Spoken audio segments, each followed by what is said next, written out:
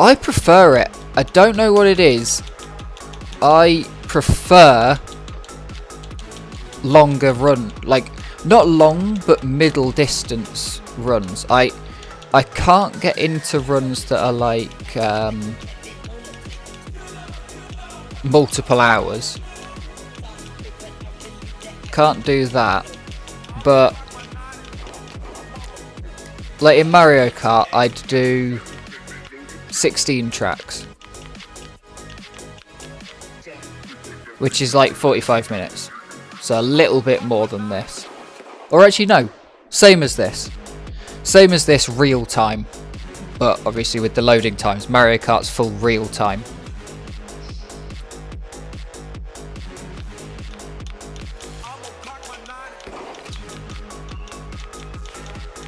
Yep.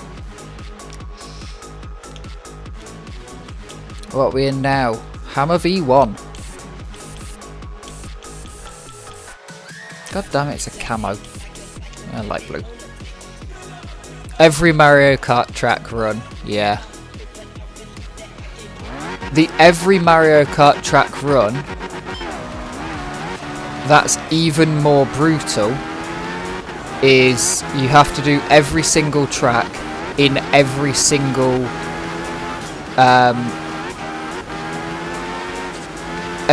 category.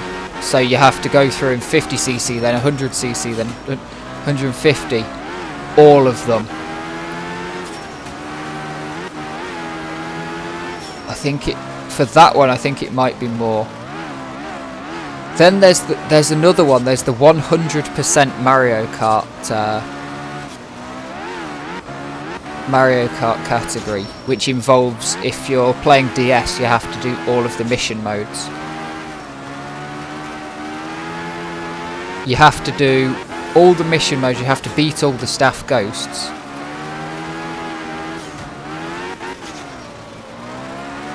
Ah, yeah, it does feel a bit less twitchy than the last two cars. I tried doing it in the last stage, but I couldn't for the life of me keep the grip in any corners. So I just decided I was just going to send it, because, like, it's a car I've driven. When I started, I'd driven the car for 9 kilometers in one event, which probably means I did a daily that I've forgotten.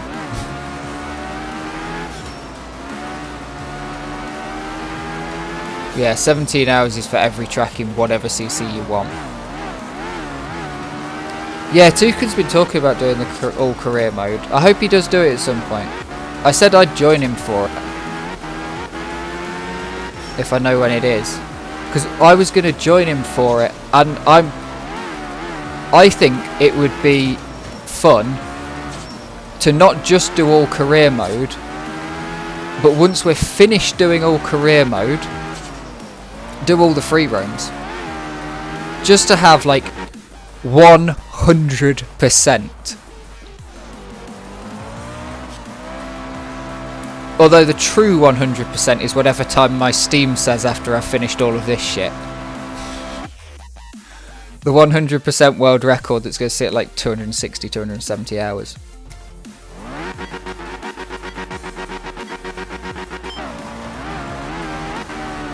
All custom rally speedrun. Well, it's about 6 days is the genuine answer. Which, if this, so it could be a fun with multiple people kind of marathon. If this game gets massive and I could become a professional full-time streamer, which I don't know why anyone would watch me because I'm dog shit, but if I become a professional full-time streamer for this game, it's an entirely doable, like, subathon type thing.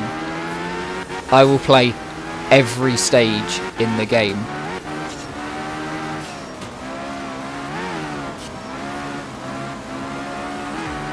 Donate bits to vote for your favourite car, you know.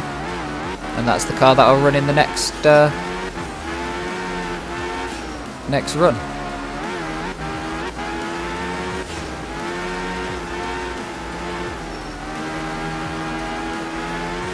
But yeah, my... Oh, you fucker.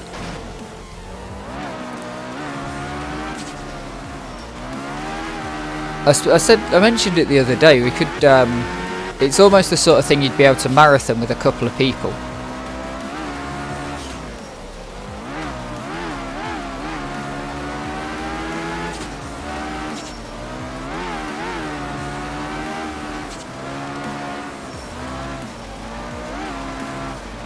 But yeah, when I finished Group 3, I was at 3 days real time on the playlist that I've put all of the speedruns in. That includes obviously the bonus vehicles that I did first. Oh yeah, you'd need to do it in person. Team event in person.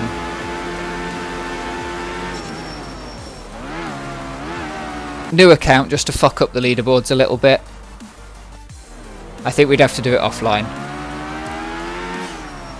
It'd have to be. We'd have to turn the game offline, because otherwise, can you imagine? We buy a new account, and fucking like, no one's gonna notice my times. They'll be down in like 100th place, but there's a good chance one of you lot gets a top 10 across 1,000 tracks. Plus, it'd be insane to get the we'd get the achievement for if we did do it on a brand new account.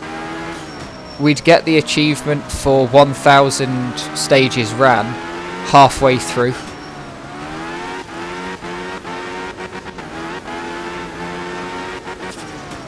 That's true. It's not smurfing if it's a charity. It was insane when I hit 1,000 stages in this challenge and noted that and, you know, wrote 4 digits into the YouTube title box when I did Sardinia Wet, I think, was the one that got me over the 1,000 in Group 3. When I did that and I thought, God, when I first saw that achievement and I thought, that's going to take me a while.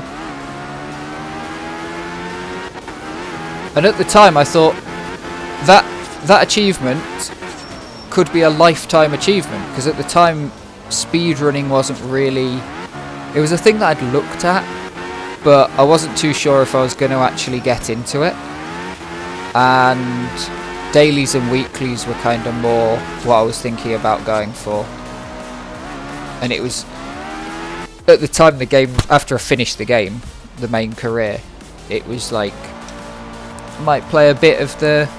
You know, it was Season 2 of AORC was kind of in the works.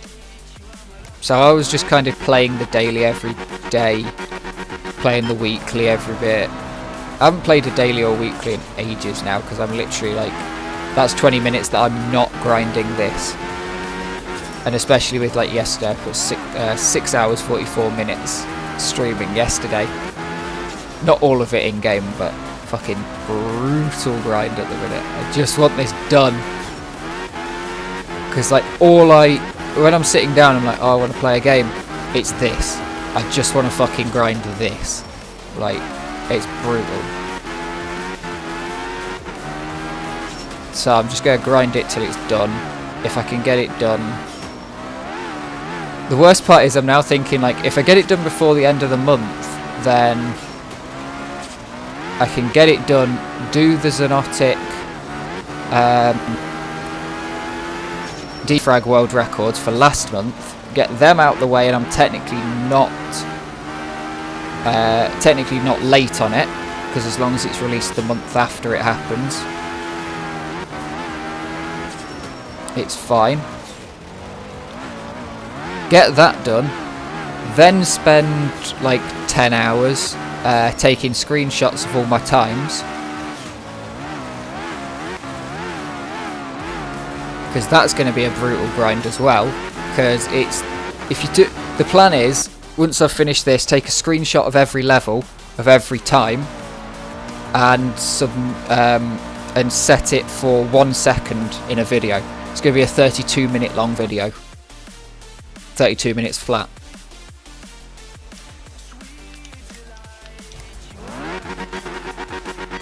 So that's the plan, and then talk over that. When I realised it was 32 minutes, I sort of thought, how am I going to fucking do this? And I honestly, I definitely don't have 30 minutes of stuff to talk about. So I think it's pretty much going to be a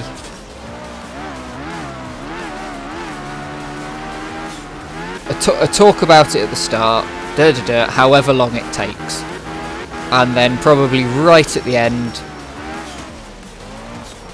a few words that don't mean anything.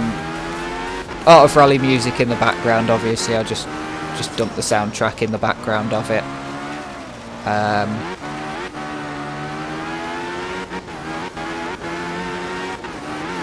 And yeah, that's the plan for immortalising it. So the other thing is I don't want to do too much grinding. It's difficult because obviously half of these records are still going to be different sets. But vinyl recordings, holy shit, that's cool. I mean, I was just going to yoink them out the game files or off of YouTube. It's highly likely that I was just going to find a YouTube playlist of them and dump them.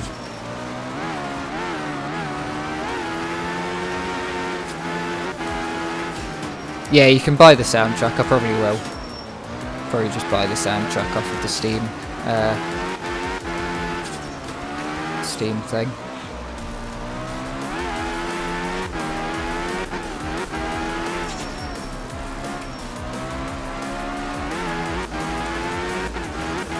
Now 13 quid.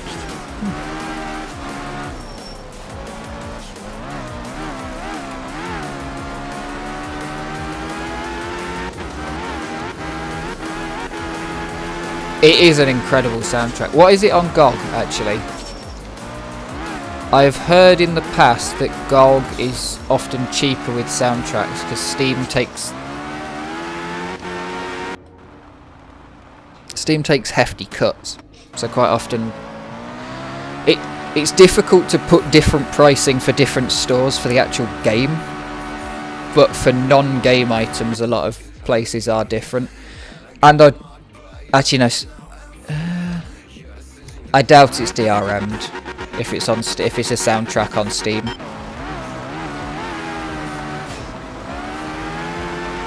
I do actually also need to unwishlist Art of Rally on GOG because it's the only thing I have left on my GOG wishlist, and it tells me when the game goes on sale every bloody time. It's like the game's on sale, 20% off. I don't care, I've got it. I need to unwishlist that.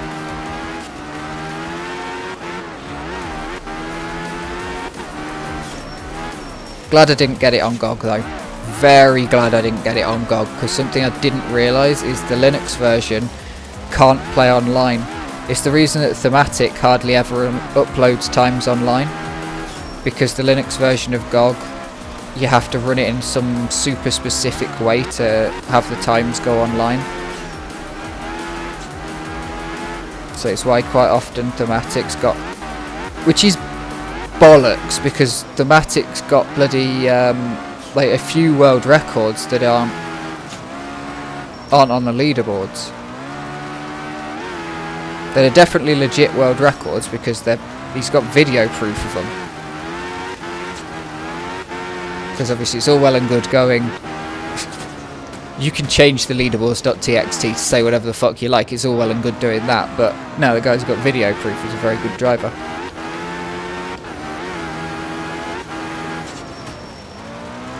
It's one of the reasons I think he's not too fussed about constantly playing no clutch. Because no clutch is a video proof standard anyway, it's not going to be on the leaderboards. But yeah, it's not ideal with it. It's kind of the thing, I expect to see Mario Kart 8 get, for the Wii U, get a proper online leaderboard soon. Because it's never had a proper online leaderboard.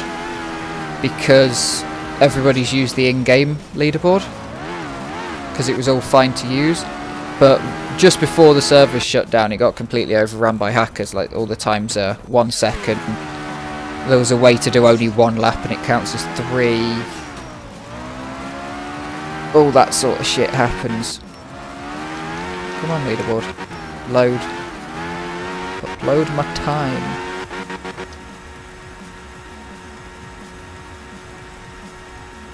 I'm also going to have to go through, and if anything says local, I need to fucking redo it. You should be able to send links.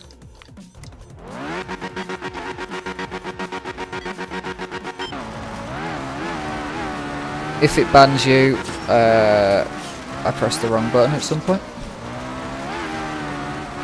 I've had so many bots and there's so many settings on Twitch that I've got fuck all of the idea what it is. Like certain settings I've got. So you constantly, every time Twitch is updated, like they used to have one version of automatic filtering and then one, then they had another, then they had R9K, and everything I've had to turn it off every bloody time. It's like, I don't care. Why are you giving default options that mostly apply to people who have 10,000 viewers? Because R9K, when it first came out, was absolutely brutal for small streams, because it came out at the same time that they added that waving thing, like say hi. R9K would bop you for that. So if someone had done that in the last 5 minutes, you wouldn't be able to post that message. It'd just tell you can't post it because it's too similar to one that's already been sent. Hi and hello would all get blocked and shit like that when it first came out. It was absolutely rough as all fuck. I'll take a look at the run after this. Oh shit. I love it when like your car just acts like a bouncy ball when they hit a tree. It's like ba-doing, and I'm back on track. I love this section. This is probably my favourite section in Sardinia. Just this, like, the one bit of tarmac in Sardinia. Such a good fucking section. I ended up stuck with my nose facing down in a logging truck, and I literally couldn't drive out of it. I've so far never had a situation where I've had the ability to definitely touch wheels to ground, because the car was bobbing, like when I accelerated or reversed it was moving, but not be able to get unstuck from a location. It wasn't enough. Apparently I wasn't enough to get auto reset either, because it didn't auto reset me while I was just revving and hoping for the best. Yeah, little town section's cool.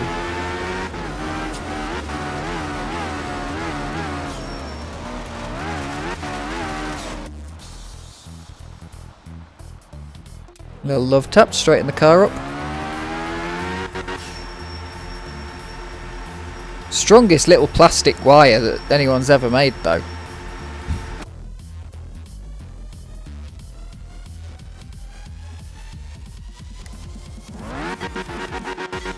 I have a vengeance against this stuff. The little plastic webbing, red plastic webbing.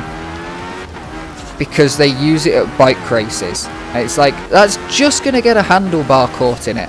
And it does, every time.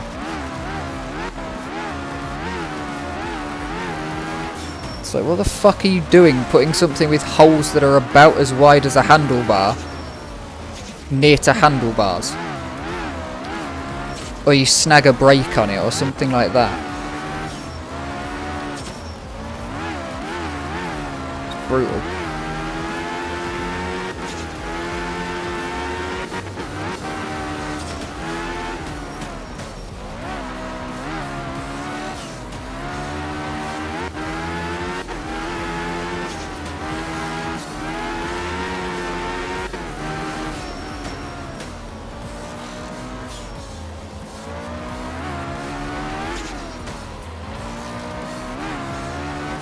This is a laggy bit.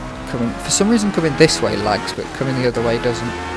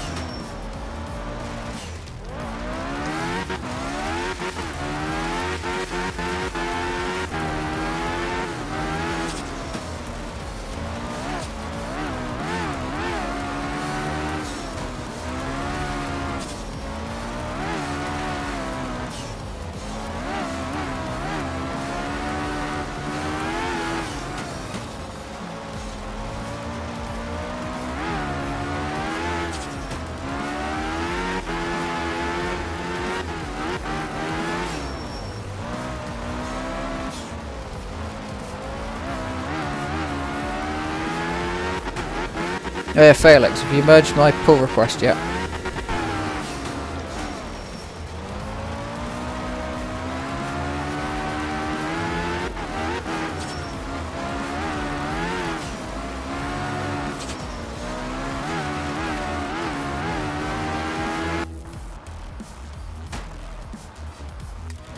God, these bloody maintainers, you know.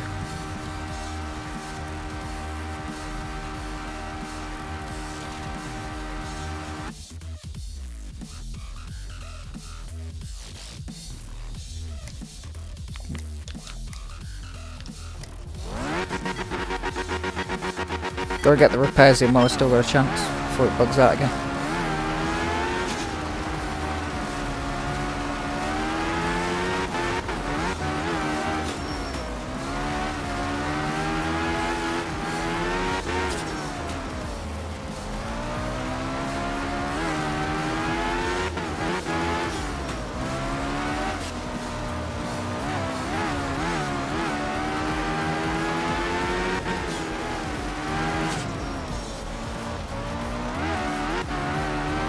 You gotta merge it before you rewrite it in Rust.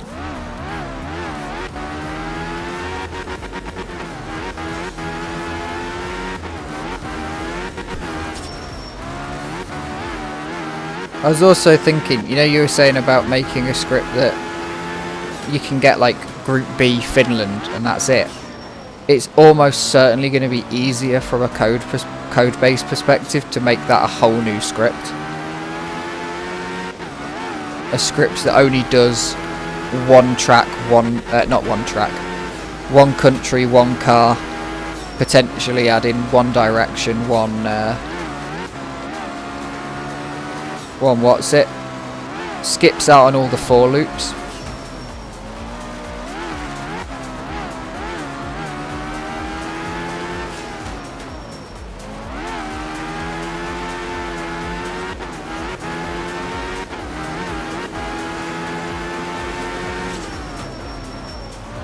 Also, I should probably go through the code. Now I've done all those if statements.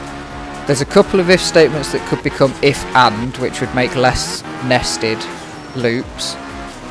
But also, it may be best to put the for loops within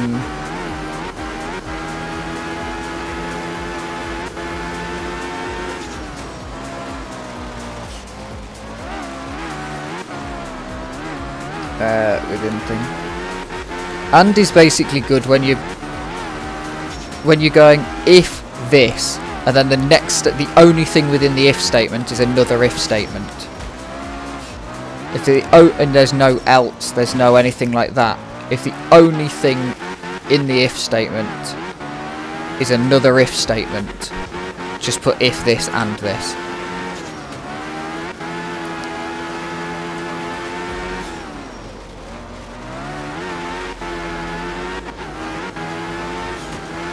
Yeah, like and.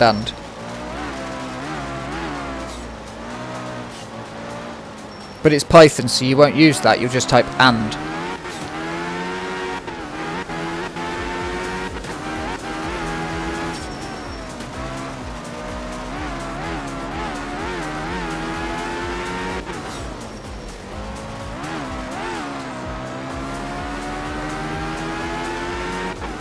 Yeah, there's just an else sat in the middle of nowhere.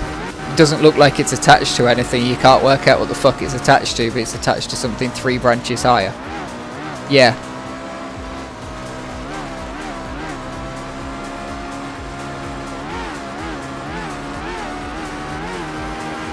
Yeah, I want to do that too. You could do that in Python too. That's why I got confused yesterday trying to do OR and it doesn't give you a proper, like, thing. And I'm like, I want to do 2 pipes. I think the only reason they don't let you use both is because otherwise people would use both.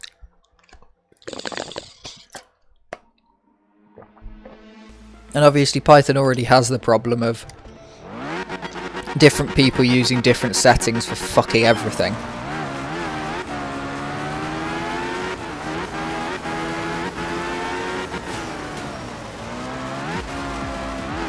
Yeah, manual. Are there any bad Group B cars? Like particularly... or particularly out there from the rest? Not particularly bad, but like something like Wedge in Group 3. Where it's just... handles like an absolute piece of trash. Rotary B7. Is that just slow, or does it just handle differently?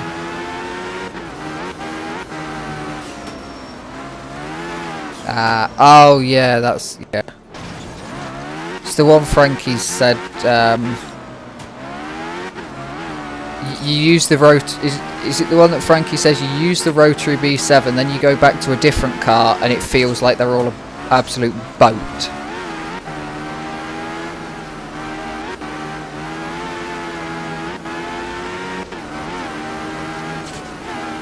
Oh yeah, I'll be in the Rotary S7 or 8 or whatever the fuck. Group S Rotary. Yeah.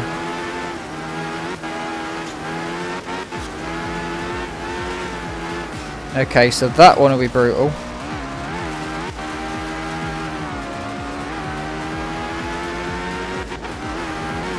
Yeah, Group S Rotary. It's like every Rotary car is top class. Like the B7, it's there, handles like, you know, handles like shit, but it's there. The S7 is head and shoulders above the rest. The Group 3 one, that's generally considered to be the best.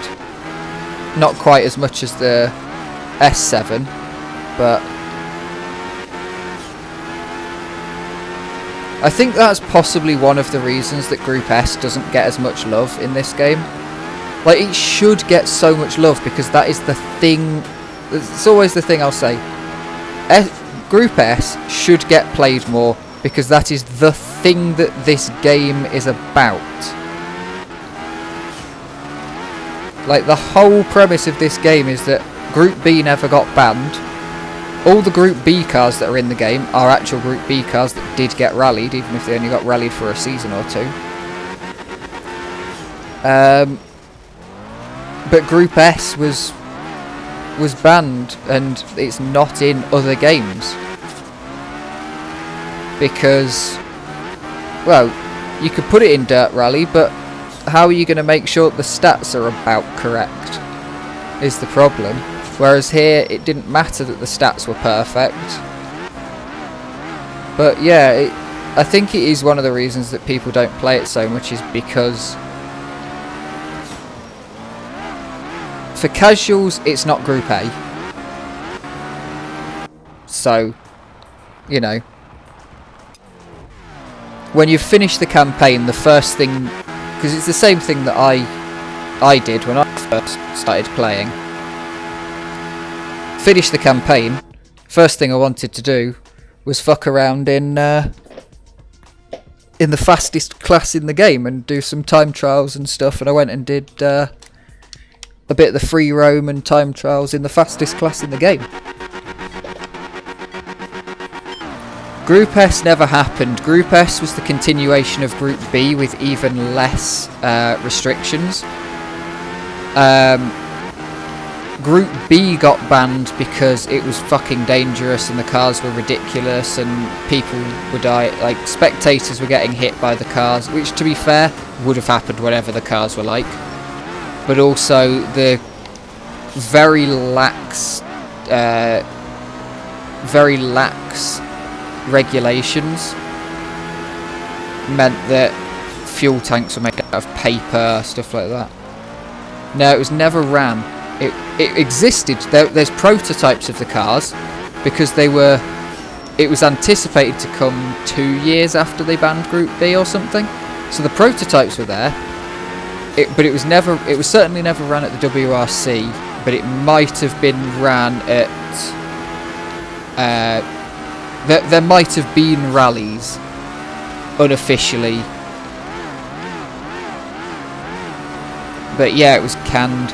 I don't know if the game actually has some sort of lore behind this, but please don't tell me if it does, because I like this better.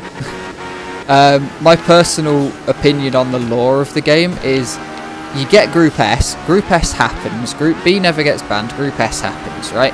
How do we then get to Group A? Well, we get to Group A because all the manufacturers realise that their Group S cars look fuck all like the road-going vehicles. They can't sell any cars because they don't look like the cars that people are actually driving. It's not helping them with any development because it's so different. Which I think is actually where we're going to end up going with the WRC now.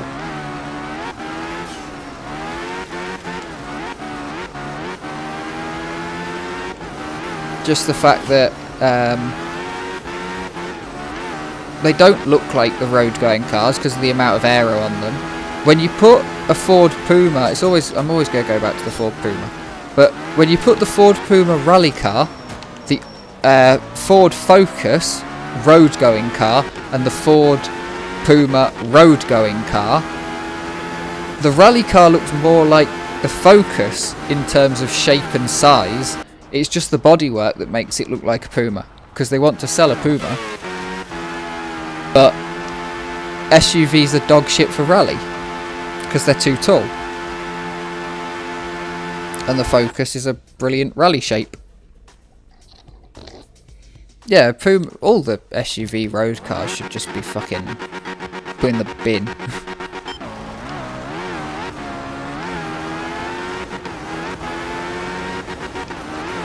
They look like them until you put them literally side by side.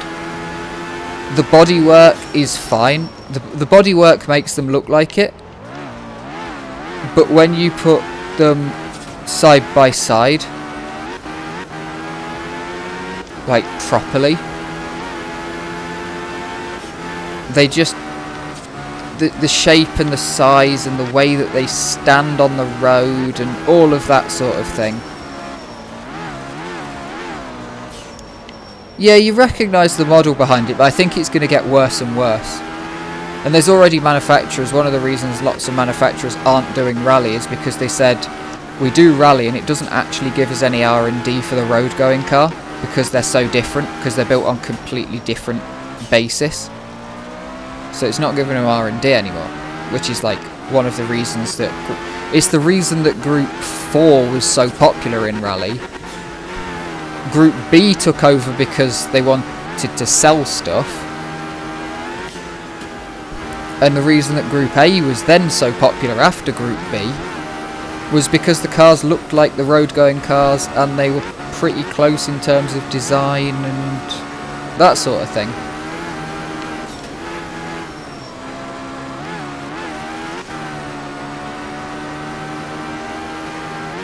And like, yeah, you've got to make a few souped up versions of your sporty model.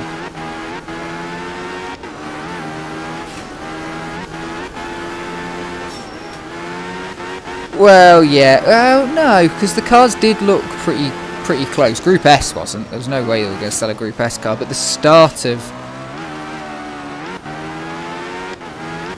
No, but they were to sell the regular model. Like the Lancia Delta looks like a Lancia Delta.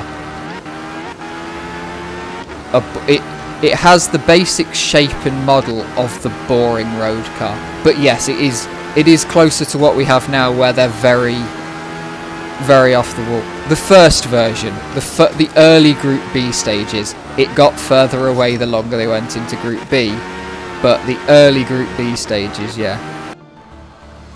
But yeah, it practically did share headlights and windscreen by the end.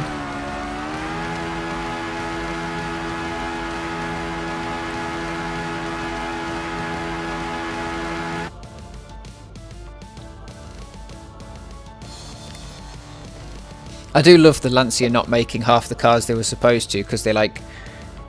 Group B had so few cars you had to make compared to literally anything else. that it practically was just one step up from prototype of 500 cars, and they still couldn't be asked to make them all.